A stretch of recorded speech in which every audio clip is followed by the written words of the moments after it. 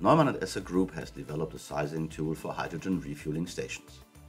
Currently, 3 basic models can be simulated. The first model is the constantly supplied hydrogen refueling station receiving its hydrogen from either an electrolyzer or a pipeline. The second model is the trailer-supplied hydrogen refueling station, where the hydrogen comes from a trailer filling station, which can also be simulated as the third model.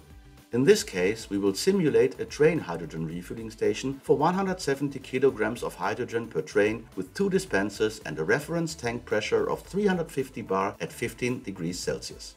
At the dispenser, different end users can be defined. Cars at 700 bar, trucks, buses, trains at 350 bar tank pressure and at 700 bar tank pressure as well. For the dispenser, we can select the pressure ramp, which determines the filling time, the pre-cooling temperature, and the coefficient of power of the pre-cooling unit to calculate the cooling energy consumption. Furthermore, we can define a daily pattern of usage. In this case, between midnight and 4 o'clock in the morning, 2 trains are refueled per hour per dispenser. And from 10 o'clock in the evening till midnight, the same pattern is resumed. This simulates a railroad depot which refuels passenger trains in the off-duty hours.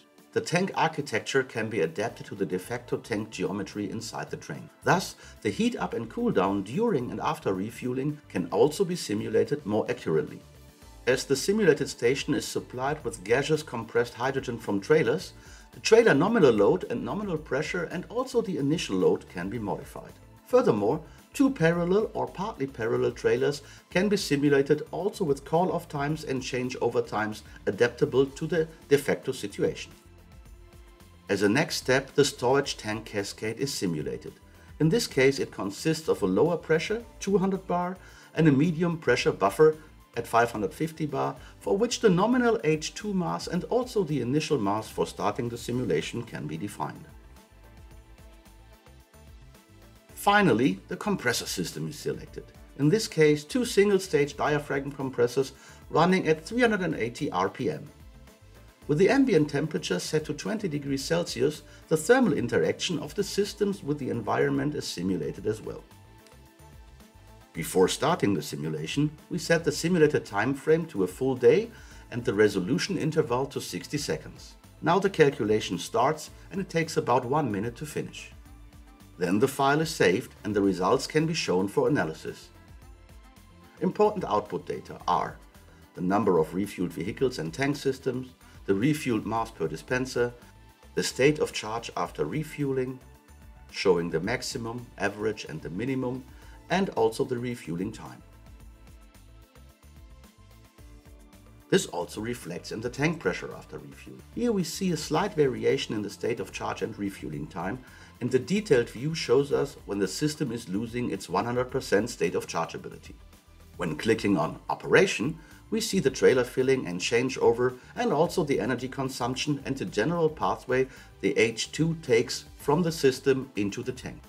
Finally, we can see the running pattern of the compressors, which is not yet optimized as control only runs via start-stop and not via, for example, speed control, and the buffer vessel pressures over time.